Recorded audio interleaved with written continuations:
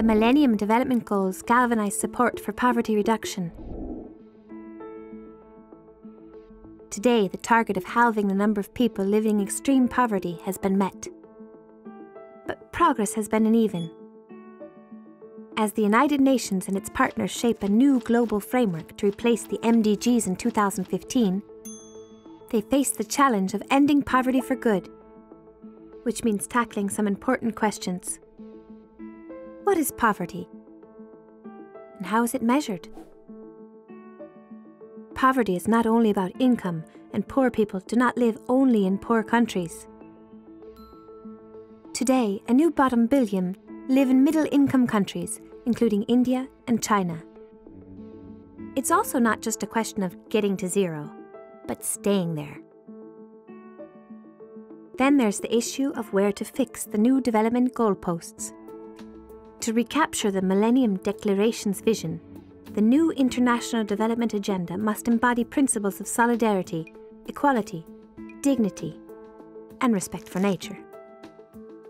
Finally, once these goals have been agreed, how will they be achieved? We'll need new policies and leadership by national governments and the global community. But what else?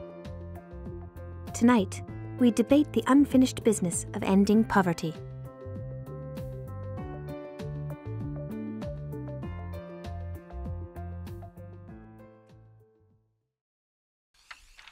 Well, good evening, everyone. Welcome to this debate, which I'm sure is going to be fascinating. I'm Matthew Taylor. I'm delighted to be chairing the event. Let me tell you a bit about how the event's going to go. I'm going to introduce our speakers. They're going to say something about themselves, and they're going to identify what they see as being the key question right now in this debate.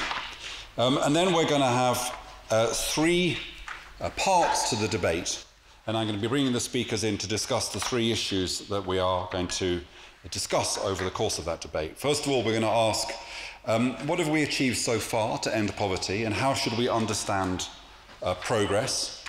Then we're going to move on to asking, what do we now know about the policies that tackle poverty? What are the critical lessons that we have learnt?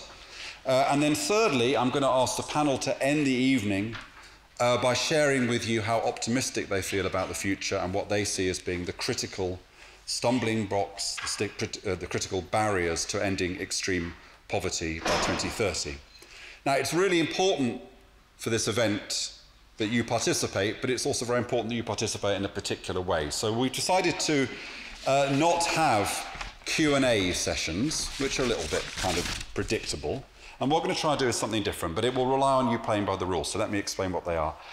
When you've heard something in the debate that you want to respond to, then put your hand up, and I will try and call you as soon as I possibly can, because you've got something to say about that particular point. And then if you have a point to make, please make it really briefly, in a really sharp way, okay? But only make the point at that moment. If I'm not able to call you, don't keep your hand up and then say, well, it's something that was said 10 minutes ago. So I will try and bring you in as quickly as I can, because you've got a point to make, and it's a burning point at this particular moment in the debate. Is that okay? Yeah. You're with me? Okay, we can make this work. I'm absolutely sure we can make this work. Okay, so you're aware of the issues that we're discussing. Today, the OECD is launching their 2013 Development Cooperation, a report entitled Ending Poverty. The report aims to provide leaders with analysis and recommendations on how to end poverty now and beyond 2015. And tonight's event is taking place to coincide with that launch, and we have 4 expert speakers here and 1 expert speaker joining us from America to discuss these issues. And there he is. So what I will be doing is I will be introducing the speakers. Hi, homie. Hi. Good. Brilliant. I'll be introducing the speakers in turn, and they'll be telling us a bit about their background, and they'll be pitching what they see as being the key question which is at the front of their mind in this debate right now. So we're going to start with Erik Solheim, who's chair of the OECD Development Assistance Committee and former Minister of the Environment and International Development in Norway, and he has some authority in this debate because during his time as minister, he brought Norwegian aid up to 1% of GDP, making it, with Sweden, the highest in the world. Eric, tell us a little bit more about yourself and tell us what you see as being the burning question. Well, I was for 7 years Norwegian Minister of Environment and Development. I'm now the chair of the OECD Development Committee. I spent 10 years of my life on the ultimately failed peace process in Sri Lanka. And if you want me to point to one success story, I claim to be one of the fathers of the global system to conserve the world rainforests in Brazil, Indonesia, and many other places. Great. And the question that is at the front of your mind? The issue is very simple to me. It's just about mobilizing the political will. For the first time in history, we have all the resources to eradicate absolute poverty. We know the policies which work. I mean, it's very different from the kings or emperors of the past. They didn't know how to do it. They have no resources to do it. Now we have all the resources and we know the policies. It's just about mobilizing the political will in the next 10 years, and it will be done. And by 2030, there will be no absolute poor in the world. Very good. Thank you very much. Homi Karas is joining us. He's Deputy Director for the Global Economy and Development Programme at the Brookings Institute. He was most recently appointed lead author and Executive Director of the Secretariat supporting the UN High Level Panel. Homi, tell us more about the High Level Panel and tell us what is the question at the front of your mind. So the High Level Panel was a relatively short, 9-month coming together of some very important policymakers from around the world. It was really a little microcosm of the UN. We had people from advanced countries, from poor countries, from middle-income countries, from the private business community, from civil society organizations, academics, so a very diverse group of people. And the idea was quite simple: come up with some suggestions and thoughts about what we should do to follow the MDGs, which I think are perceived as being something which was really successful in advancing the reduction of poverty. I would half agree with Eric's question that all we need now is the political will, but I'm not sure that we actually do know everything or have all of the resources at our disposal.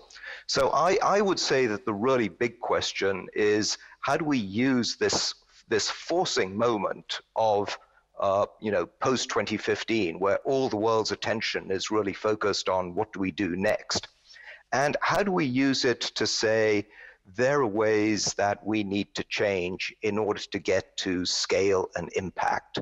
I mean, we've done a lot and we've achieved a lot, but if we want to talk about ending poverty, actually we probably need to do something quite differently. Lots of people have talked about bending the arc of history and things like that. They're all great slogans, but at the end of the day, it's actually about coming up with a partnership and a means of implementation that is far more effective than anything we've seen today, and that's more universal and more comprehensive.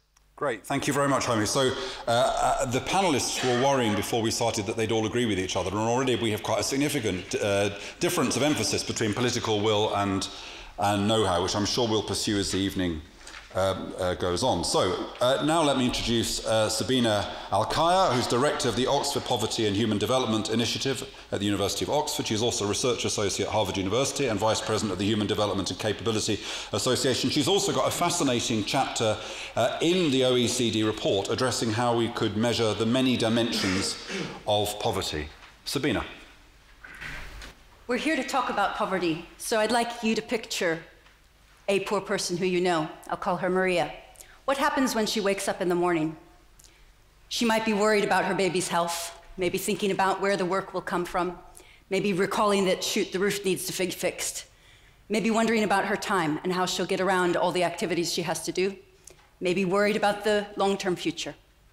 So my job is to try to take the multiple deprivations that batter poor people at the same time and to put them together into a number that makes sense to policymakers and geeks, but also that tries to communicate the complexity of her reality in a way that it can be addressed as she experiences it together. And the burning question is, how do we do that, technically, rigorously, but in a way that builds on the strengths of Maria, the wisdom and the insight that poor people have, and their own energies, and not just experts. Fantastic, thank you very much.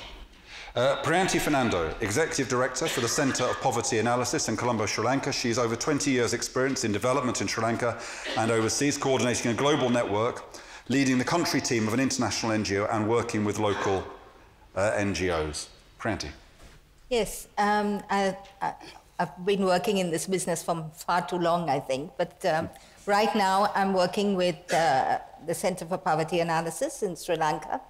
And as an organization, we believe very much that poverty as it exists is an injustice, and that to overcome the injustice, we need to take into account the reality that Sabina just explained, but that we also need to take into account the structures, the social, economic, and political structures that also keep Maria poor.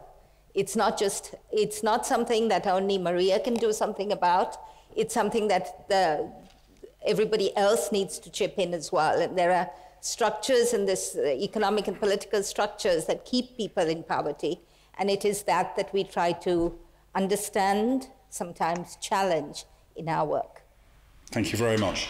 And then finally, last but not least, Jamie Drummond, Executive Director and Head of Global Strategy at the advocacy group One. Prior to co-founding One with Bono, Jamie helped to start Data and worked for Jubilee 2000 Drop the Debt. Jamie. Thanks, Matthew.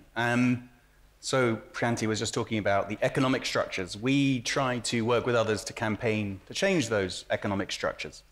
And back in the day, it was a campaign, Drop the Debt, Jubilee 2000, to get rid of the unpayable debts of the poorest countries in ways that would both enable them to spend more money they used to spend on debt service back into healthcare and education, but also give them the policy space, the space to figure out better country-owned strategies that they would see through toward greater poverty reduction. And that was something that was enabled by the early days of the Millennium Goals and the debate around the Millennium Goals. We went on to campaign for antiretrovirals on AIDS, malaria, and so on. And just this week, we're celebrating raising $12 billion for the Global Fund for AIDS, TB, malaria, a large but still quite young organization that is supported by all of you, just as debt cancellation was probably supported by many of you, and Make Poverty History, a campaign in this country and around the world, was supported by many of you, because you pay your taxes and because you support organizations like Comic Relief or Oxfam, and you campaign with groups like One. We've made a huge amount of difference. And if there's one thing I just want to get across before we talk about nuanced complexity, which we need to, and the debate between know-how and political will, it is that people have got to know the huge progress that has been achieved. Sure, we haven't hit nirvana. There's a long way to go. But there's been amazing progress, so thank you. Great. Well, interesting perspectives there. Eric's emphasis on political will. Homi's emphasis on how do we actually do this, on know-how. Sabina's on the deeper understanding of the experience of those people in extreme poverty. Priyanti's invitation to address the structures that underlie poverty, and Jamie's invitation for us just to understand that we have made progress and possibly use that as the momentum that we need to believe that we can take the next step. Okay, so let's now turn to progress so far. Eric, let me start with you. What do you think has been done well over the last 15 years? Over the last 15 years, we have seen basically what you could consider the rise of the South.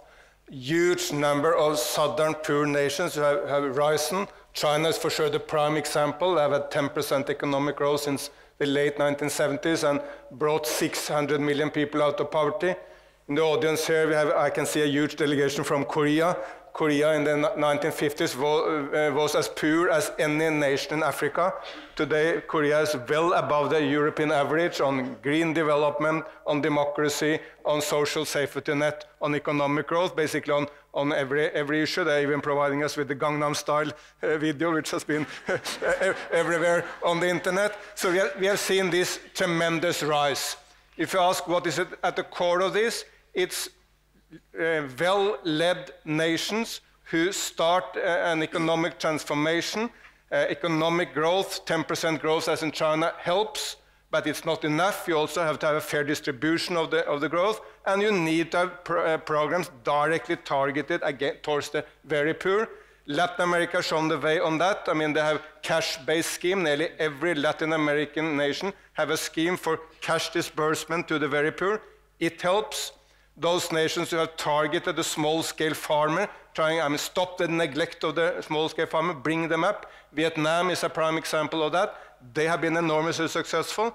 And Bangladesh and many other nations have been successful in targeting the very poor through microcredit. So basically, overall economic growth is at the bottom. You need that, but you also need to reduce inequality and do something for the very poor on that basis. And all this works.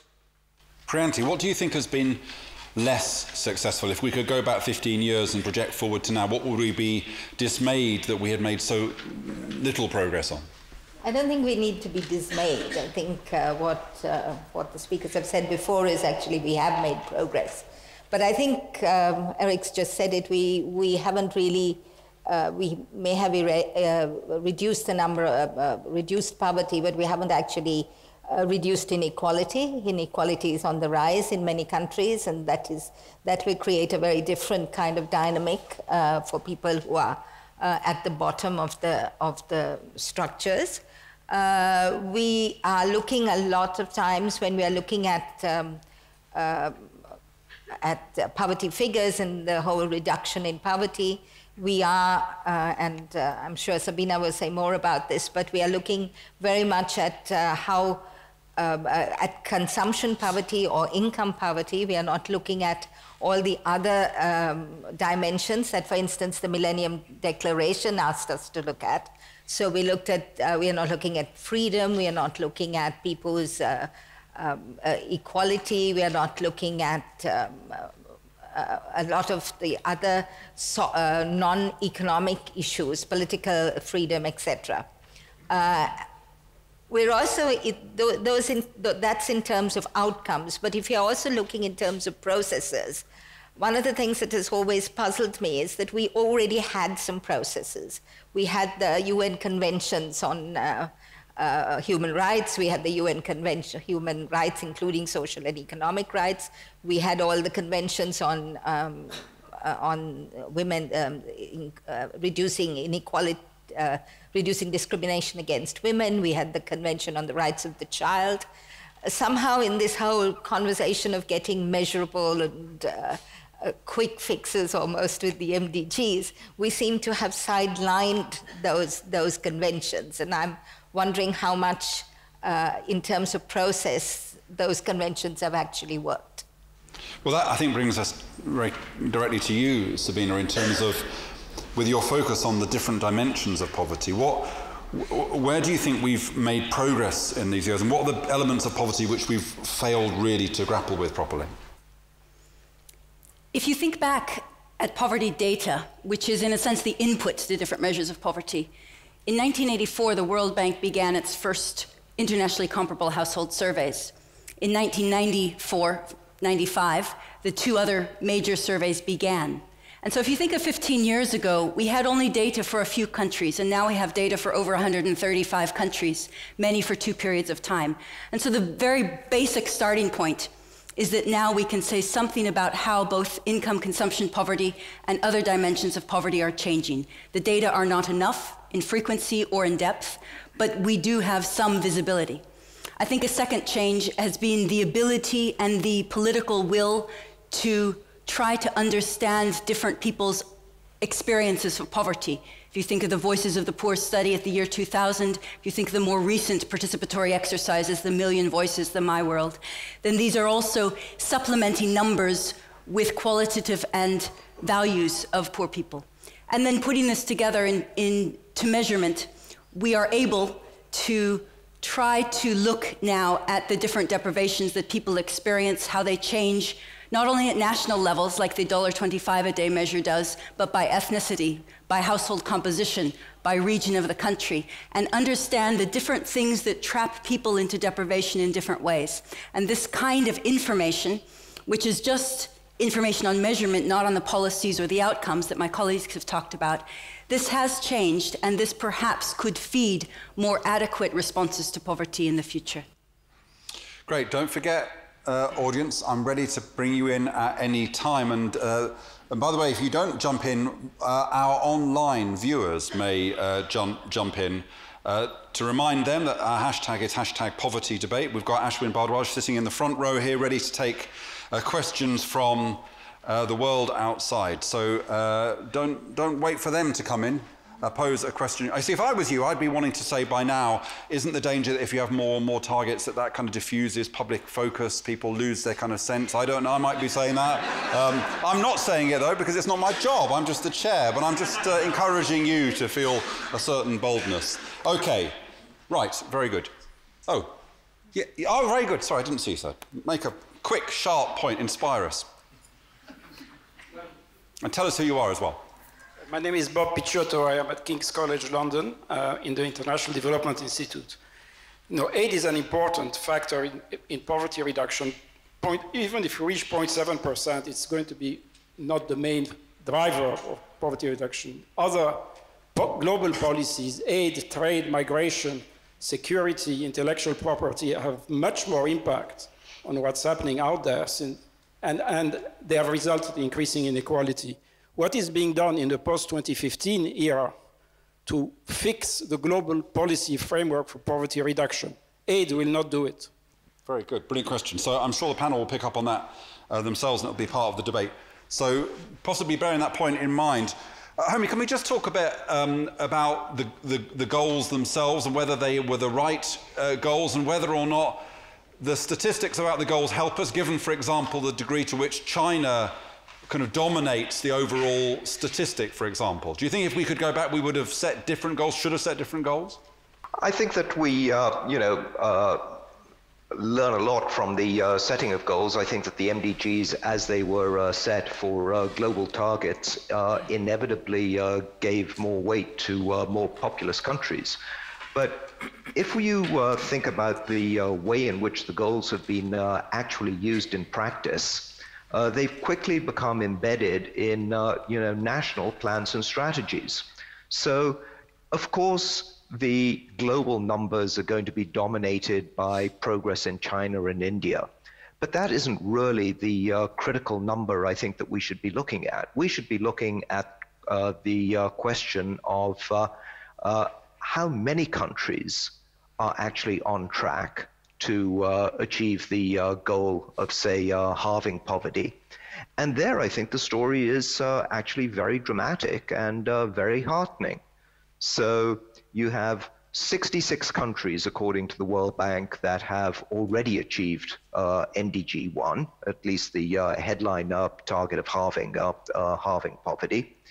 You have another 12 countries that are on track and likely to meet the target by 2015. You've got 7 countries that might just miss, but are almost there. And you only have about 1/4 that are actually way off track. And I think that that gives us both a sense of optimism about what can be achieved, but also a sense of reality that none of this is going to happen automatically. You know, we have had a global environment in which there's been enormous progress with growth, enormous progress with poverty reduction. We've still had 28 countries where things have actually gotten worse. I mean, in places like Zambia or Madagascar, poverty is probably higher today than it was in 1990. So it's really important to recognize that both situations are different across countries. Situations are different within countries. You've got some regions that lag behind. You've got some communities that lag behind. And so today, I think when we talk about ending poverty, we really have to be much more fine-grained. You can't just talk about ending poverty at a global level. And in some sense, that's not really the interesting question. The interesting question is, how do we push this into, you know, all corners of the world, into all groups everywhere? And I think that's why in the panel report, at least, there was a very strong message about disaggregating poverty, about moving well beyond country averages. And the beauty of saying we want to end poverty is that it forces you to do just that. It forces you to acknowledge that the average is just what it says. It's an average. And it's great that averages improve, but if there's some specific individuals who aren't keeping up with that average, then those averages don't mean very much. And I think much of this discussion about inequality and what's happening to inequality is simply a desire to move beyond averages and really talk about what's happening to specific people and regions and countries and to all of those who are being left behind. Thank you, Homi. Now, Jamie, I'm going to bring you in, and I'm particularly interested in you responding to the question that's been put about other things that are affecting this picture. But both Sabina and Eric have indicated you want to jump in. Sabina? Very quickly, I really appreciate your comment, Homi, on leaving no one behind and on the importance of disaggregating. But I am worried by trying to look at countries and the percentage of countries on track. Because if you think of the people of Maldives and the people of India, if each country counts for one from a human rights perspective, each life in Maldives or each life in India has a different value. Each Indian citizen is worth 1/2000th the life of a person in Maldives. And so I think we need to balance a need to look at small countries and at subnational regions within countries, very much so, but really while keeping the focus on the number of poor people where each person's life counts. And so I think that's not inconsistent with the latter part of the statement, but it does mean not just counting countries that are on track. Homi, how do you respond to that? No, I think that's exactly right. I was simply, counting the countries, I think, is first of all, it's the way in which the MDGs were actually implemented. I think that as we come to a post-2015 era, there will be much more emphasis on all kinds of disaggregation. And I think that, for example, mayors of cities have to buy into these agendas. They're going to want to know, how are we doing in our locality? You're going to have geographic cuts. You're going to have cuts which are based on people's caste or their gender, their age. There are many different ways to look at these numbers and make assessments. And I think that the idea has to be that we need to be thinking about and developing programs where almost everybody feels they have a stake in the progress of this country. If people don't have a stake in that progress, then it's going to be very difficult to mobilize the resources and the political will, what Eric started with, in order to make this successful. So becoming more comprehensive in that way, I think, is actually not just something that we do because it's the right thing to do. I think it's something that we do because it's the smart thing to do, and because if we don't do it, it puts in jeopardy the entire enterprise. Eric? I think we must keep both the big and the small picture right. The big picture is that the world has never, ever been as successful as it is today. The average human being is much better fed, much better educated, much better health than at any other point in human history. When I was born, which may be long back, but not that long, average life expectancy on this planet was 46 years. Today it's 68. I mean, in one generation like that, and it's enormous success. But going to the mother in the Central African Republic, who yesterday saw her 2 children being killed in the horrendous violence there, with no real hope for the future, and telling her that on average, we are much better off on this planet. I mean, for sure, it gives no consolation to that individual. And that's why we need to get this very, very optimistic, broad picture combined with a specific focus on those who are left behind. They tend to be women. They're not all women, but they tend to be women. They are very often in ethnic minorities or groups who are marginalized from the top leaders of that state. And they tend to be living in the countryside rather than in the cities. They are very often small farmers. So we must both have the big political picture of right political decisions and economic growth, but then also specifically targeted policies to bring with us those who are left behind. Otherwise, it won't work. Jamie, what do you think has been the biggest barrier over this period that we have come to see? And taking up this point, is it possibly in an area which we hadn't considered to recognise its importance before? Well, I mean, the story has changed over the last 15 years, in some good ways, in some more nuanced ways. I think you raised a point about aid, and linking to this point about citizens having a stake. When we were campaigning largely in the north for things like debt cancellation and aid, we were campaigning for increased resources from the rich world to the poorer developing world, and it served a purpose.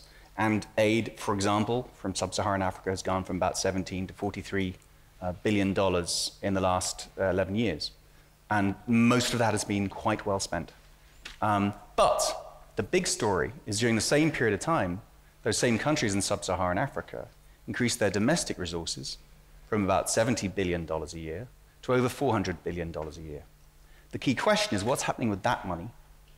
And what can citizens in those countries be armed with through improved Millennium Goals, so that they as citizens have a stake and a scorecard by which they can hold their leaders accountable and the international community accountable, so that we go forth and help them both get themselves out of extreme poverty and transform their economies, as all of the surveys show that that is the desire of citizens in these countries. If the goals don't serve the citizens of these countries as that scorecard, they will not succeed. And they must, and it must be focused on that empowerment of people in these countries. We've got to figure out how the international community gets behind that and helps tell that changing story while not throwing the baby out of the bathwater. There's still an important role for aid, for smart aid. And this whole aid debate we can come back to. It's not a monolithic, lumpen thing. There's many different kinds of aid. Some is good, some is less good, some is definitely bad. And we're for the good stuff. Great. Let's take 2 or 3 questions around the room. So Ash, you had one. Yeah, I have a question from Sunil Suri, who's coming via Twitter. He talked about the strong correlation between security and poverty. You mentioned Central African Republic.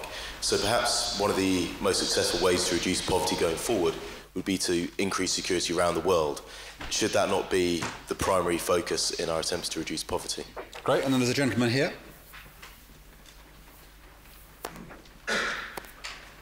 My name's Glenn. I work for a charity that takes care of people who live on the streets in Calcutta. I think that we should not be overly self-congratulatory about our progress. We're making it, but there's still hundreds of millions of people who are living on less than $1.25 a day. We need to remember that. I think our biggest failure in the development goals is women's rights are about the same as they were, especially in developing countries. And until we can find a way to get equality, gender equality, using all the political forces that we have, we're going to continue to have poverty. It's not just one of those things among many things that we need to do. In my opinion, it's the most important thing. Okay, and then there's a gentleman there. Hi, yes, my name is Josue Antonio. I work for ISWOG, an international medical organization here in London. My question is, we talk a lot about the developing nations, but what about the growing poverty that's also happening in the already developed nations, for example, due to crisis? Or is there something got to be done to suppress that from growing any further? Great, and then that. My name is Lisa. Yep. My name is Lisa Curtis from DFID. I very much take the point that the focus on national averages is now shifting, that we have a far more sophisticated understanding of the fragmentation and the pocketing of poverty in different parts of countries and the subnational level and the different groups being important. My question is this: now that we have this understanding, do the panelists think that we have the right institutional architecture, both at national level and at multilateral level, to address a very different shape of our understanding of poverty? Okay, panel, so some really interesting questions. I'm going to ask you to just leap in and take one of those questions that you'd particularly like to respond to. Who's going first? Yeah, Priyanti. Just choose one. I'm not sure I'm going to choose one, but I just say something that will probably address a couple. One is that I don't think it's... I agree with the gentleman. Aid is just one factor in this whole thing, and there is also actions of multinationals, governments. There are some things that are lots of elephants in the room that we don't really talk about when we're talking development. There is within the development sector itself, there are very different power struggles between sectors and people. I've just been in a conversation on transport and how it should feature in the Millennium Development in the new framework.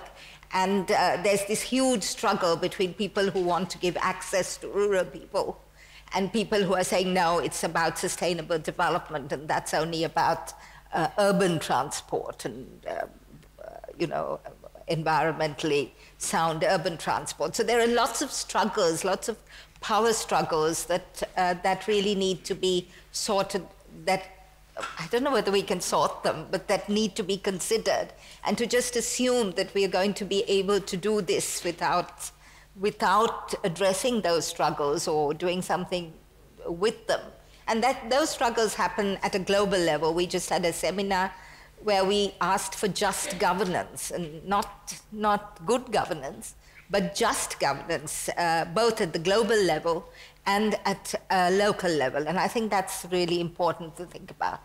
Eric, do you want to pick up on this point about global institutions and whether or not the institutional picture is right? I mean, so much change happening, G7, G8, G20, G0, people talk about. Are the institutions right for this challenge? I don't think we have the right institutions, but I don't want to waste my time in trying to change all these institutions. I believe a lot more in working on the basis of the institutions which are in existence, because if you want to reform that, you will spend the next 20 years of that with very limited success. The main shift will be reflecting the power shift in the world. We will see China and many other powers coming into this system in a completely new way, taking responsibility, being major players. For sure, India, Brazil, many others. But spending your time designing new institutions, I think you will waste your time. It's not likely to happen. So let's work on the basis of the institutions which are there. They are sufficient to achieve the aim of eradication of absolute poverty. If I may just address the issue of fragile state or violence. For sure, one of the absolute biggest services we can do to the world's poor is to stop wars. Because wars is the worst remedy of the poor. If there is a war, civil war, terrorism, whatever, no one will invest, no one will construct a school if someone will burn down that school tomorrow. Fortunately, there is less wars in the world. Much fewer people are killed in wars than at any other point, probably in human history, for sure, in modern human history. So also here there is a lot of progress. But we must stop wars in places like Syria, Central African Republic, and some other African nations, Somalia, if we really want to bring everyone on board for poverty alleviation. I mean, Jamie, it seems to me that in the debate, for example, the debate that takes place in the UK, this issue of security and conflict, in some senses it's an attempt to understand and empathise with the challenges which people face. It can also sometimes be used as a reason to say, well, why would we spend money on aid and interventions when actually if people just stop killing each other, then they could solve their problems?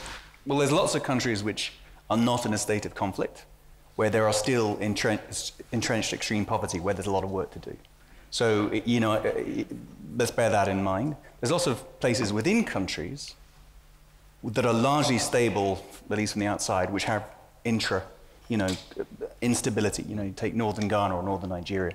And so, you know, a lot of it is an internal conversation within these countries and a regional conversation.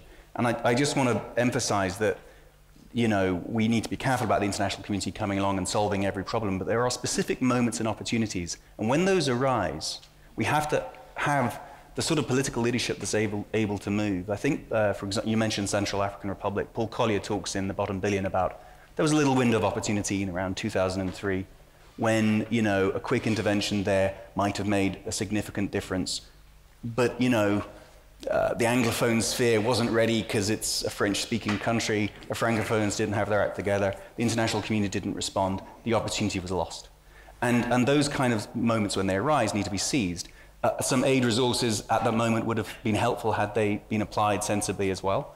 So I think all of that matters. A lot of conflicts are also driven over the competition of new resources and sometimes scarce resources. And, you know, there's a danger in some countries that as they discover huge amounts of oil wealth, the elites will fight with each other to get access to that. And a lot of the work we're doing at the moment that has nothing to do with aid is about transparency in the natural resource sector, especially the extractives, non-renewable extractive sector, oil and gas, and so on. And that's a campaign which is extremely important, which these new Millennium Goals must assist in sorting out.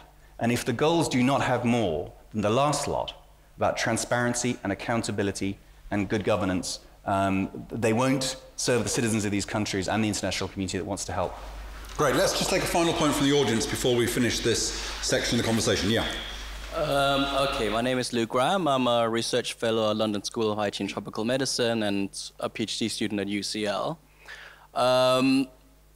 I think so far the tone has been very optimistic about the progress we've made on the MDGs and the reduction in poverty and in ill health that has happened globally.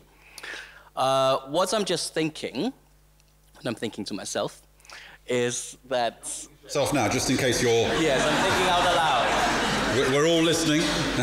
What I'm just thinking is that given the projected rise in average mean temperatures around the world, and that given that all our projections so far is business as usual, no reduction in carbon dioxide emissions, no sign of steering away from global warming, is there a potential that global warming in the next 50 years is going to undo all of the gains we've had so far in development? I think it's a great... I'd be really surprised if that question wasn't picked up in the final question I'm going to ask about people's fears for the future and their prospects for the future. And then just finally in this section.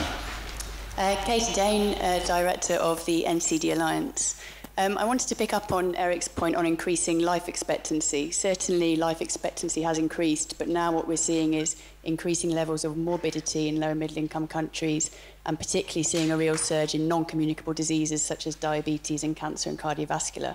And these diseases are very much driven by a whole range of issues, things like urbanization, globalization, trade and commercial interests. So my question to the panel is, how can the post-2015 development agenda really tackle and address these really multi-sectoral issues that demand action across all different sectors? Thank you. Sabina, could you briefly respond to that? I'll give a very concrete example, and somebody in this room I think knows it very well, but so the question is, how do you address multi-sectoral problems? And in a sense, that is a common question across the MDGs, where we need to break the silos. And having a group of people who focus on a problem that's described multidimensionally, but when they come together and try to coordinate their policies, to see how they can work together to address it. So the concrete situation is the government of Colombia, which has a multidimensional poverty index, and associated with that, a committee led by the president with ministers that sits down to look at their 15 indicators and talk about what they have done in the intervening period to reduce each of them and how they could together join efforts to reduce a common goal. And I think that kind, whether it's simply focusing on non-communicable diseases or on different dimensions of poverty, of coordination across sectors focused on a problem can be quite useful, and hopefully measurement tools will support that. So Sabina, it's great that you made that point, because it takes us right into the next part of the conversation, because what we want to talk about now for a while is is what are the lessons that we've learned in the progress that has been made so far. And I want, panel, as far as possible, for you to get as specific as you can. I'm interested in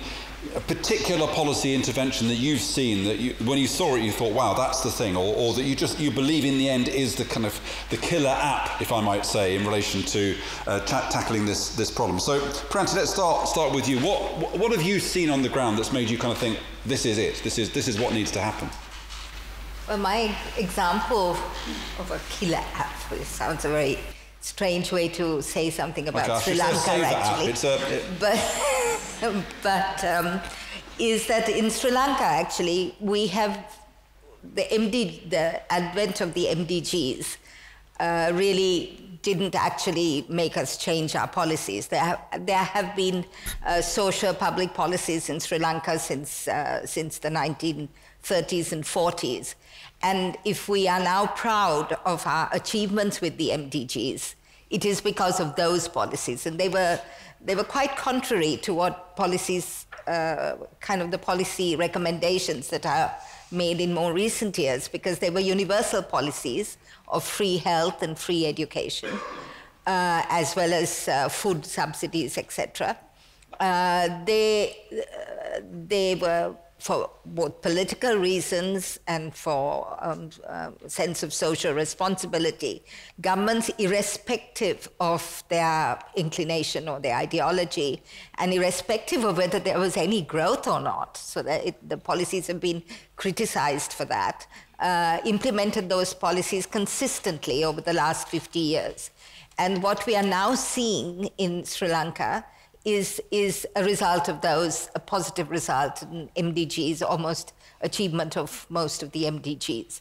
Now, the interesting thing is that in recent times, those policies are becoming eroded, and they're becoming eroded because the sense of social commitment is much less. We've also come through a 30-year war, and some of the statistics that show that we have achieved the MDGs don't actually take into account the data from the war-affected areas. So it is likely that in this sort of push towards a consumption-oriented growth, that we would actually end up with a worse situation in a sense, and a bit like what the last question was, with new diseases, obesity, diabetes is on the rise, and lots of NCDs, and degradation of the environment, which will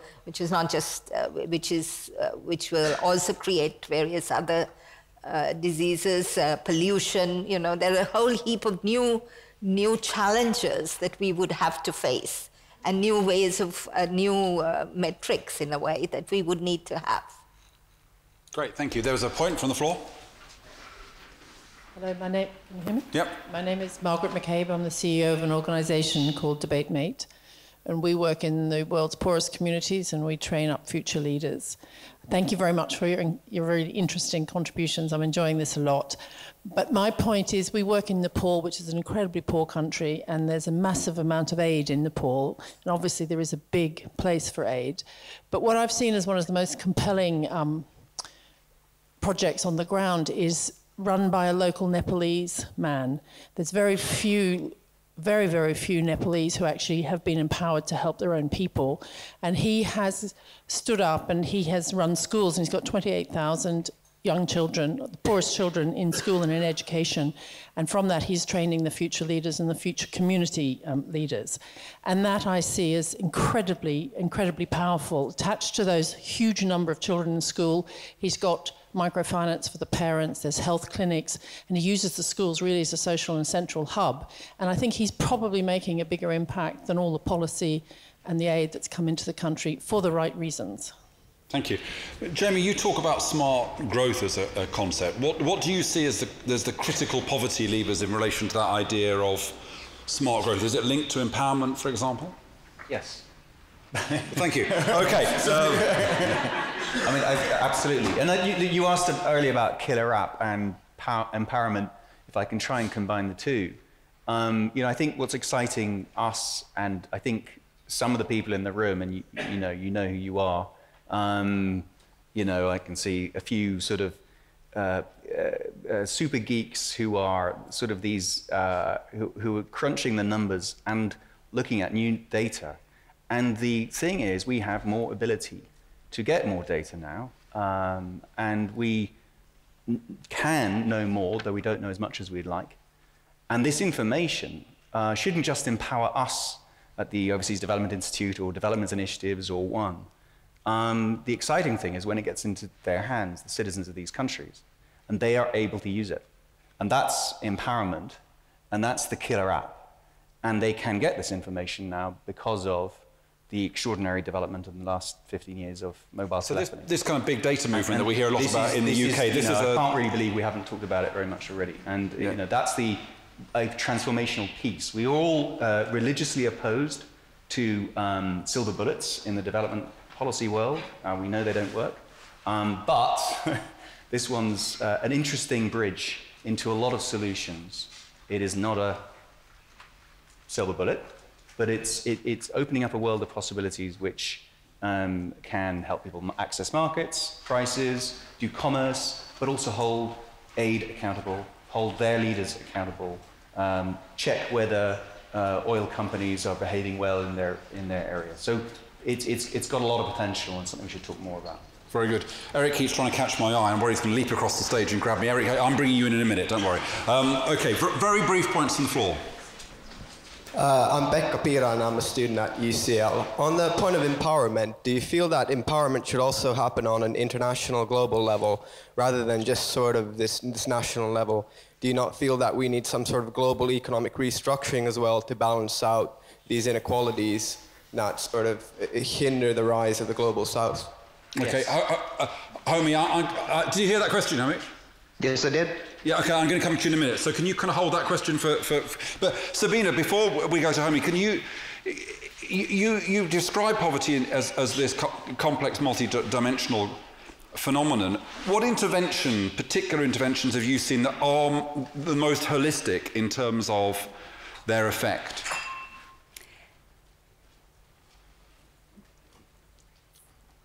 In a sense, because poverty is complex, it is common across many countries that have made very good progress in accelerating reduction of Millennium Development Goals, that they recognize the synergies in coordination across different sectors, different programs.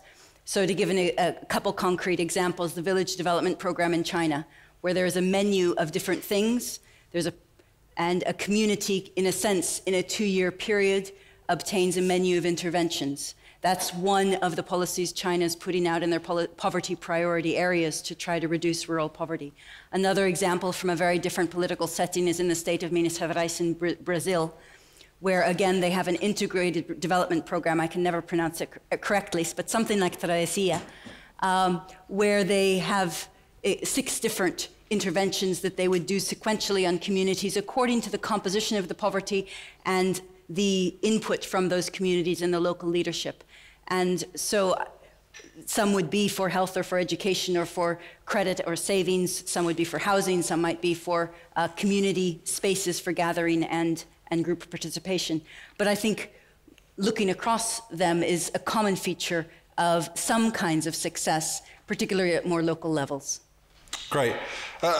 Homie, I'm particularly interested in what you think we ought to learn. Sabina mentioned China from the Chinese success story, but can you also comment on this question about the global balance of power and how important that will be, has been and will be? First, if I can just talk a bit about China and other middle-income countries. I think that the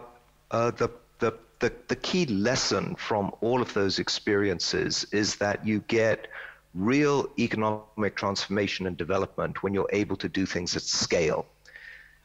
Interventions have to be national. They have to really change almost every aspect of your country. And you know, many of the examples that people have just given, I would say, are examples of things moving at scale. Information is the classic thing. It's only really useful if it's available to everyone, if everybody has equal access to information and can be empowered and can join in the mass movement. China, of course, is the absolute, almost a caricature of a country that's been able to scale up its programs in an extraordinary fashion. And whether those are programs at the community level or whether it's big programs on infrastructure, once they actually implement a program, they do it and they take it to scale. I feel that we shouldn't forget. Sorry, Homi, can I just interrupt? How do we reconcile that point about the need to do things nationally at scale, which rather implies a kind of quite centralizing approach, which might mean riding roughshod, for example, over local opinions and local variations, with the points that we've heard from other panelists about the importance of kind of bottom-up empowerment? Yeah, I don't think that scale means that the national government has to implement it. Look at the thing that's probably changed the landscape of Kenya most completely in recent years, which is the introduction of mobile money. That has generated a platform for all kinds of different approaches. It's not something that the government planned. In fact, it probably only went to scale precisely because the government didn't plan or regulate it. But it was an absolutely transformational thing because today every single Kenyan has access to financial services. Well, there are still, well over 1 billion people in the world that don't have access to financial services. There are 1.5 billion that don't have access to power. We shouldn't forget the big issues of infrastructure, of access to services, and in some instances, those will be delivered by governments. In some instances, they won't. In the area of telecoms, they're not being delivered by government. In the area of many even health and education services in a country like Bangladesh, they're actually being delivered by quite large now non-government organizations like BRAC. But the key to the successes there are their ability to take it to scale. When Bangladesh's people ask why is it that Bangladesh, which was in many ways seen as being the region of the subcontinent with some of the worst prospects in 1971 when it came into being, why have they managed to make as dramatic progress as they have? Lots of people say it's basically because of the extraordinary commitment they have to women's rights in a variety of different areas. That was something that was implemented really across the country. And it's, I think, probably driven the tremendous achievements that they've had in bringing down child mortality, increasing life expectancy, increasing enrollment of girls in schools. Very briefly, can you pick up on this point about the kind of geopolitical balance? So I think it comes to that because there is always this balance internationally between wanting to be much more inclusive of voices, of wanting to recognize the differences of opinions that exist around the world, which are driven by differences in local contexts. So, of course, people have different opinions. But on the other hand, what the international community can do is really try to help some things move to scale. And so what you're trying to do to some extent at the international level is figure out how can we mobilize resources, how can we mobilize technology, how can we mobilize information systems, how can we do all of this on a scale where experiences in one country then feed over and help other countries learn. All of the expansion of, say, safety net programs that we've seen spreading from Latin America to the rest of the world has happened through international organizations because that is the platform where these things can be spread from country to country. So I think it's really important to give more countries voice and say, so that they can share these experiences where they've been so successful. Great, thank you very much. Eric, I'm bringing you in one moment, but I've just got two very short points from the floor, very brief points before it comes in. Yep. I would very much like to join what Jamie said, that a killer application might be something to give people information about transparency so that we give empowerment if we raise information to the level which people would understand. And I would just like to add one thing. When we go through the data revolution, when we go to the transparency revolution, there are still, when we have data, there is still a possibility that we improve the knowledge how people will understand by an innovation of method which makes people very easily understand those things which data are saying. And this is something which we can do with a time distance. People would understand that very easily whether you are ahead or behind the line to target. It's something which everybody understands, but the point is what Jamie made. And this is empower people to understand and therefore also influence the decisions. Thank you. And then here. So back to the point about doing things at big scale. And if you notice that most countries with mass poverty, actually countries with large corruptions, with government doing things in large scale, such as China, and it means government planning big projects.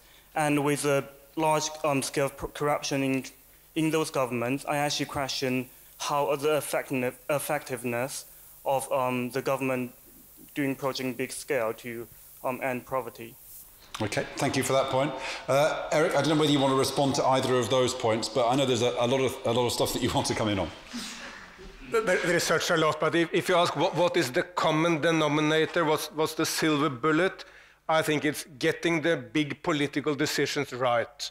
That's what really distinguished those success stories. I mean, if you look to China, it was Deng Xiaoping. He was not empowered. He grabbed the power, and it transformed China. It started we can pinpoint the moment. It started in November, December 1978, and from that on, China was completely transformed.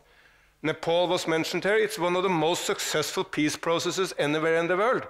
They had huge difficulties, but on that point, they've done everything right. And it's an astonishing example any nation could learn from when it comes to peace processes.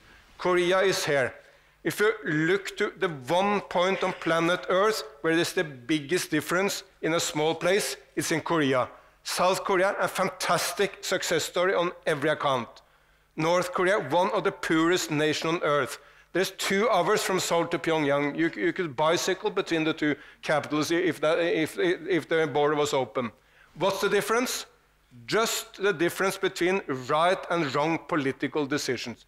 Same religion, same culture, same language, same everything, except the political decisions. And you can continue. Turkey tripled its GDP per capita in the last 10 years, and they made the right political decisions. Latin America, by and large, making right decisions. What is it that leads politicians to make the right decisions? Is this just a matter of luck? I mean, by the way, if we knew, it would be quite useful for us to know here. It's for sure these dynamics of bottom-up and top-down. Good politicians can make an enormous difference simply by the individual. Where was the bottom-up in China? There is a huge bottom-up in China. I mean, the Chinese people demanding change. I mean, they were fed up with the Gang of Four. I mean, it was enormously popular in China when Deng Xiaoping took the power and put it on another track. And today, I mean, if you speak to the middle class in China, they're putting an enormous pressure on the Communist Party of China to change its environmental policies because pollution is so enormous. I mean, the point made by the person up there. So there is enormous bottom-up in China as well. And this the bottom-up and top-down, that's when you get the do you agree with this point about Jamie's point that was echoed over there about that data could be part of what releases this bottom-up energy, that when people at the bottom understand more how money is being spent and what's happening with it, that this could be one of those benign impulses? Eric? Sorry, couldn't follow. I thought you were giving the floor to that person. Sorry. It's fine. Jamie, why don't you pick up on that? I agree. Yeah. That's good because it was your point, wasn't it? Yeah. Okay. Jamie, do you agree with yourself? But can we maybe elaborate? Yeah. We're talking about the generation very of political briefly. will. I mean, look, you asked earlier about global economic structures. We're taking on right now with a coalition of other organizations the biggest, the most powerful political lobby in the world, right? Which is the petroleum and oil and gas sector. And they don't agree with everything that we would like. And whether or not we succeed with our partners in this campaign depends upon you and everyone else in this room and others like you joining these campaigns, which is your choice. You don't have to.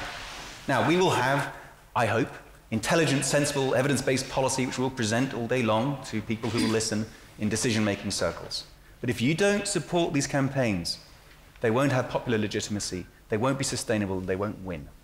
So yes, political will matters, and it is up to you. It is up to you to look at the data sets, decide what you think is right, and then join these campaigns or not.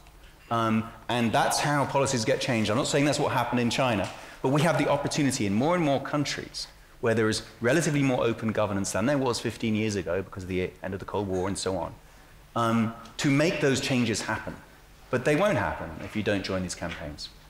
Okay, we're going to do 3 or 4 things before we finish this part of the conversation. So we're going to hear from Priyanti. Yeah, we're going to hear from the gentleman there. We're going to hear from the gentleman there. And then I'm going to bring in Jon Lemoy, who's Development Director at OECD, who I think is going to talk particularly about smart aid as silver bullet killer app. Maybe we need another less aggressive metaphor, I don't know. Okay. Okay, very quickly, I think the Right to Information Act in India, for example, has made a huge difference in facilitating a lot of bottom-up change. Indian bureaucrats don't really like it because they have to be much more accountable, but it has actually made a big difference. But I'm still thinking we're still skirting the global governance conversation that somebody also brought up. I mean, we talked about security earlier, and we tended to talk about national wars. But it's not only national wars. It's the people don't fight for petroleum, just the elites of Nigeria. You know, the petroleum is fought out in a global scale. So I think there is something about global governance that we really need to think about. And maybe that's something you'll return to in your final comment about the key determinants of the likelihood of success. Okay, yeah, quickly. Thank you. My name is V. Sharma. I don't work in the sector, but I'm thoroughly embroiled in it because I live in a globalized world. I think the point speaks directly to what Jamie and the gentleman right here were saying. Obviously we hear the success stories, and it's great not to be encountered by yet another barrage of poverty porn. What I'm interested in is you talk about these particular campaigns. We talk about changing the global structures, and yet the only instances in which I encounter poverty reduction in the West is largely the story around aid, and I'm talking about media here. So what in our schools is talking about things like migration, like trade, like unequal globalization? We talk about dishing out the money, if you will, and teaching young kids to be more generous. I think we have to teach our younger kids to be more aware. It constantly reminds me of this quote from Bombeck, and the similarities between the poverty movement and the feminist movement are uncanny, where she says, we now have this generation of women with their 3-piece suits and attache cases, and they think gender equality has been achieved. And it's a very similar piece where we think in the West, that progress along the MDGs has made, is of consequence when our educational systems don't engender the kind of broader awareness that we need around these issues. And I'm just curious as to how far will this battle go without a deeper understanding of those complexities from a very young age? Okay, thank you. Ash, you've got a very short point, because it can't be more than 140 characters. Definitely not.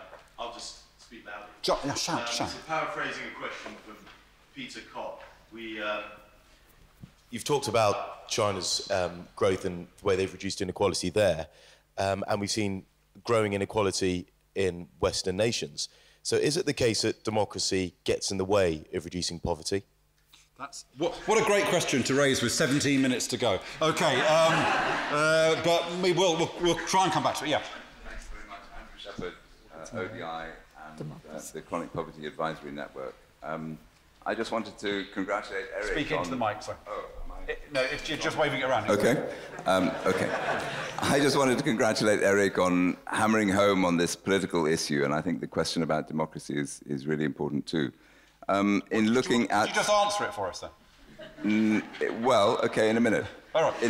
In looking at, in identifying middle-income countries which have been successful in terms of, most successful in terms of leaving no one behind, you can do a political analysis of that question.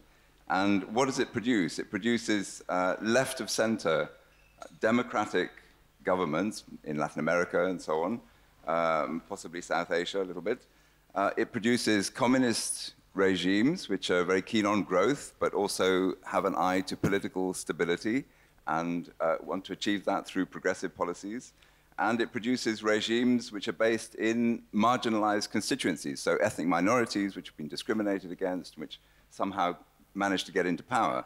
It's those kind of regimes which often have the most comprehensive, to achieve Sabina's synergies among the sectors and policies, the most comprehensive good outcomes in the end of the day. So I think thinking about politics of the politics of this is really important, but it's a terribly difficult issue to do at the international level. This is all down to national issues. Thank you very much. Jon Lemoy, Director of the OECD, Development Director of the OECD. Just your thoughts in terms of the key policy challenge. I think, as I say, particularly interested in the notion of smart aid. I mean, we just had a kind of critique of an emphasis on aid as well. So, overall, I think it's working. Overall, I think we need to keep two thoughts in our mind at the same time. On the one hand, the enormously good news that overall development financing has increased dramatically, then other sources than aid has increased much more than aid. Therefore, the relative importance of aid has decreased in a decade where aid has increased more than ever before. That's very good news. On the other hand, we mustn't use that to talk down aid, because there is a risk when we talk about it, sort of its reduced importance, that we belittle it. And I think the other thing we need to keep is $130 billion per year. That's what our taxpayers is prepared to give to the poor world in concessional financing. How can we use it smarter in this as one of many sources of funding? I think, one, we can use more of it where it's most needed. The most difficult news in the last year's aid statistics wasn't the marginal reduction in the overall level, but actually the reduction in volumes to the countries that need it most, the least developed countries coming out of conflict. So that's one important message. The other one is fairly boring. Sometimes if it isn't new, it isn't important. But sometimes old news are very important. We learned some lessons in Paris, in Accra, in Busan about what make aid works. It's about focus on results. It's about respecting countries' leadership. It's about using their plans. It's about using their systems. It's about untying. It's not particularly exciting, not new, but it works. And then thirdly, it is about how can we use a share of these 130 billion to mobilize other sources of funding. How can we invest more in tax? How can we get a sort of supplement? If we invested as much in the new tax inspectors without borders as we've invested in Médecins Sans Frontières, we would make a few billions. How can we use a share of those 130 billion to reduce the risks so that private commercial and other commercial investors can help Africa unlock its infrastructure problems? And how can we also use a share of it to help poor countries get back some of the tens of billions of dollars that flow illegally out of those countries? And lastly, how can we help it to stimulate exchange of ideas between countries? Great, thank you so much for that, Jon. Right, now panel, I'm taking 2 or 3 points from the floor, and then I'm coming to you for your final contribution. So just while you're preparing yourself, it's your chance to say whatever it is you most want to leave in the audience's mind, but in particular, I want you to answer these 2 questions in your own way, which is, are you confident that we can end extreme poverty by 2030, and what do you see as being the most critical factor? Because I was asked before, you know, were you confident? They won't say yes or no, they'll say it depends. So I want to know what hangs on it depends for you. So I'm going to come to you in a minute, but first of all, I'm going to take a point from here. And then, Thank you. Claire Malamid from the Overseas Development Institute. There's been a lot of talk this evening about politics and the role of governments, but really what we've talked about is the role of politics and governments in delivering other things. So the extent to which having a good government can help to deliver good healthcare, good education, reduction in income poverty. But I think in terms of defining poverty and the kind of changes that we want to achieve, we have to keep sight of the fact that actually, for many people, having a government that treats you fairly, that you can be confident about, being treated with dignity and respect by public authorities, is actually a sort of objective in its own right. Sabina mentioned the My World survey that we run with a number of UN agencies. We've had 1.26 million responses from around the world to the question, asking people what are the things that they most want for themselves and their families. And an honest and responsive government is fourth. And that holds true for different groups of people in different countries, different parts of the world. This is something that people value in its own right, not just as a way of getting other things. Very interesting point. So good governance isn't just a means to an end, it is an end in itself. Yep. Two more really brief points from the floor. Yep. Hi, my name's Fran. I also work for DebateMate, and maybe that's why I'm asking this question, because I'm biased, but I'm surprised how little there has been talk of education, and whether that's actually the more the determining metric for reducing extreme poverty than, say, democracy. And actually, it's only through education that you then empower people to later on kind of give them a voice, and you train up those leaders so that they can then help instill democratic institutions and they can have rights and so on. But actually, they're never going to be able to get up to that. There's no use having the rights if you then, you don't have the education and the knowledge to be able to kind of push those further and do something with it. And I think it's interesting when you talked about South Korea as an example, but you failed to mention they've also, one of the reasons they're so successful is they have the best education, they have the best teachers in the world. And that's why now China, Shanghai was top of the ratings, they're overtaking America. China doesn't have, has very little democracy, but it has really, really good education, which is why people are coming out of poverty. And other programs in Brazil, the Bolsa, you've made the point. Really successful. You've made the point really well. It always happens at this point in the evening when all the hands go up, because you all know we've got 8 minutes to go and you want to see how I cope. We'll have the woman right at the back there who's going to make a point that's going to last less than 30 seconds. I'll try. This goes a little bit to the point earlier made about the struggle within development space and the power struggle. I work for an organization that's focused on job creation, which has seen a bit more headline in the fight against poverty recently.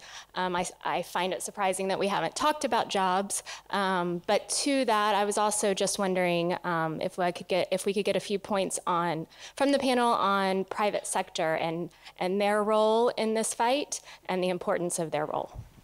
Okay, and then there's a gentleman there. Yeah, thank you. I'm Juan Manuel Uribe, Embassy of Colombia. Much has been said about ending poverty. I would like to ask the speakers the other way around, and that's what should we understand by not being poor? What is that we do really want to achieve with ending poverty?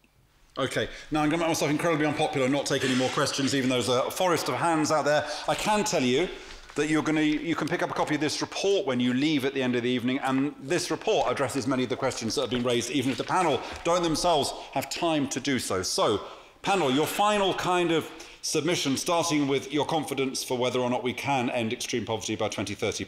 Priyanti, starting with you.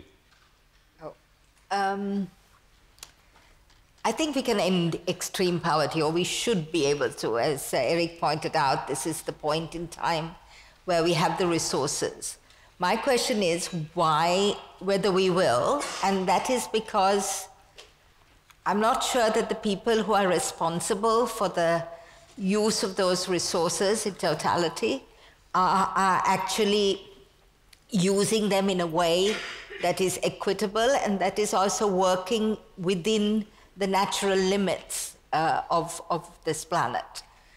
We haven't talked about that here at all, and I worry about that too. So I think we haven't talked about the various interest groups. We talked about tax. Christian Aid has a campaign for tax justice, which actually is talking about multinationals not paying tax in the countries that they extract, they work in, and that is also strapping governments in those countries. So there's this whole sort of interest groups and power structures in the world that needs to deal with the distribution of resources in a more equitable way and in a more natural, and in taking into account the natural limits of this planet, if we are actually to end poverty as we know it now, and make sure that nobody gets left behind in the future as well. So, yes, but we have to focus on power and on justice and on sustainability throughout this process. Is that a reasonable summary? Yes. Thank you. Thank you. Now I'm going to try and do that for everybody. I shouldn't have done that. Right, Eric?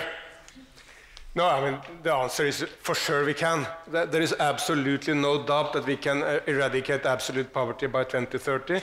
We have all the resources. I mean, the money needed for this is absolute minusculous. I mean, it's the economic growth from now to the 1st of January is enough. But what could stop us, though? The one issue which can stop us is that we are not able to mobilize a sufficient political will of the top actors. If we keep too many wars, if we don't really focus on education, as the lady over there said, we can miss this opportunity. But we have the chance.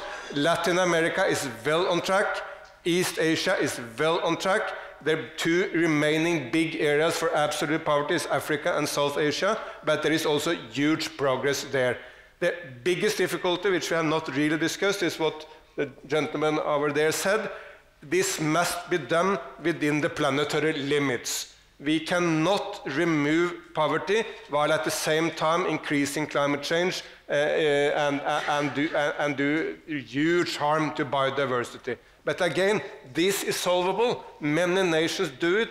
Brazil, to just give that one example, Brazil has reduced the deforestation rate in the Amazon with 80%. In the same period, as they brought tens of millions of people out of poverty, have beautiful investment climate for business, they have simply got the political decisions right, by and large, both on the environment and on development. And there are a huge number of other examples, but we must bring environment and development together. And to me, we should adopt the most beautiful of all political slogans, which is Nike, just do it. Very good. Okay, so from Eric I hear, yes, I hear another slogan, yes we can. Yes we can. As long as we get the policy right and we have the political leadership that we need. Okay, right, Jamie.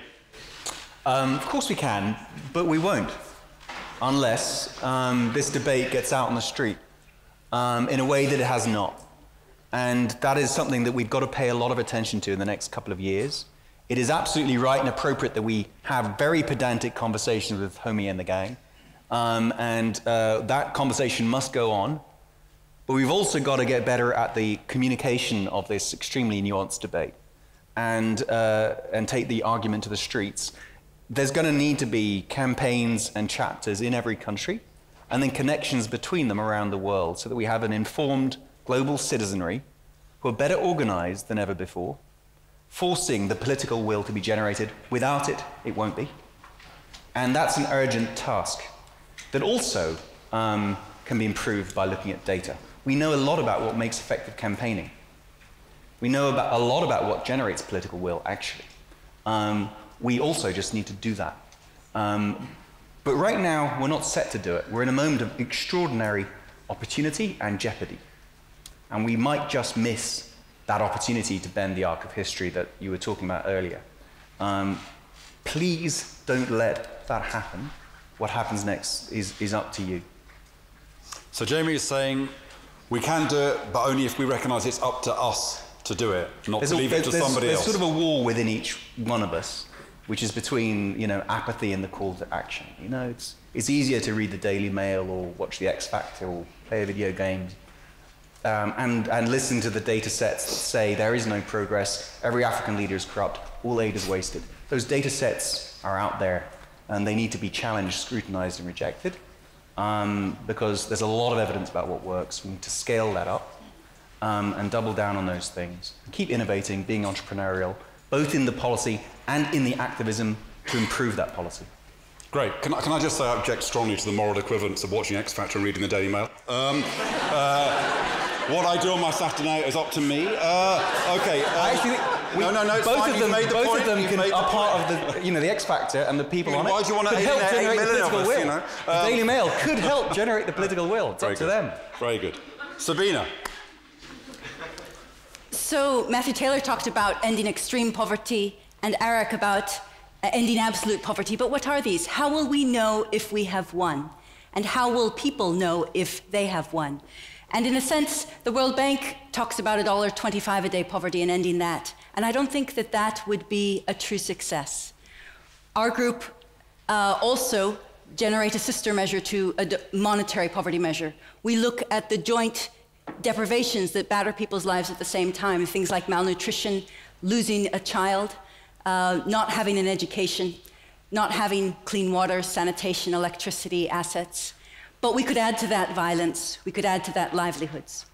And the question is, could we look at people who suffer these multiple deprivations at the same time and end their situations alongside $1.25 a day poverty? And I believe the answer to that slightly reworded question is yes. To give an example of Nepal, with work with José Manuel Roche, we looked at reductions in Nepal from the time of the peace agreements in 2006 to 2011. Poverty in Nepal reduced from 64% to 44%, 20% of the population in a mere 5 years. At that time, one of those years, there was no government.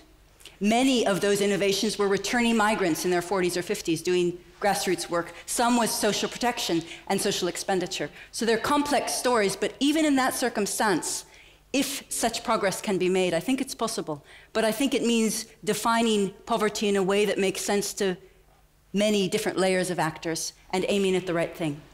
So from you I hear, Sabina, yes, we can, but we have to do it in a way which recognises the full nature of poverty and engages those people in poverty at the heart of the change process. Is that a fair summary? Okay, the best I can do. Homie, finally, from you, are you confident, and critical variable for you, critical factor? Confident, no. Hopeful, yes. Critical factors, I think that if we continue to think of poverty as something that is an endeavor by people in relatively rich countries to help people in relatively poor countries, it will fail. Countries have to do much more to put their own house in order. We have to recognize that we're living in an interconnected world, and that the agenda to end poverty is not an agenda just to a moral agenda to do something good for people living halfway around the world. The agenda to end poverty is actually a part and parcel of a much broader agenda, which is on moving forward with sustainable development in a way that no country has achieved as yet. And if we don't have those conversations about what is sustainable development and start to apply that to development more broadly, we will not end poverty. Second, I think if we can't get the private business community really seriously interested in the opportunities that are there for sustainable development, none of this will happen. The resources to end poverty will by and large come from private businesses investing in countries and generating jobs. Jobs came up earlier from the floor. If there are no jobs, there is no end to poverty. This is what will make the end of poverty actually sustainable over time. And then finally, I would say we still tend to wait until it's far too late to act. We see that when it comes to wars. We wait until there's actual violence before intervening. The same is true with many, many other things that affect the lives of poor people. If we wait until we see the worst aspects of deprivation and only then are motivated to actually get out and act, we won't be able to end poverty. We have to act now, we have to act with a sense of urgency, and we have to act with a sense of purpose. all of that starts with really getting the world to agree on a post-2015 agenda. Some people are already taking it for granted that that will happen. I think that shouldn't be taken for granted. We need to have an ambitious and consensus-based post-2015 agenda. Jaime, thank you very much for that. Well, thank you all. We've really scratched the surface of many of these issues, but it's been a fascinating debate. My sense is that there are all sorts of interesting and subtle differences of emphasis between our panelists, but there is a lot more that unites them than separates them. I'm going to remind you that you can get a copy of this extremely good report. I was reading it earlier. It's very powerful. It's very readable. So grab that on your way out. Report from the OECD and who've supported this event. And thank you to Intelligence Squared for the event as well.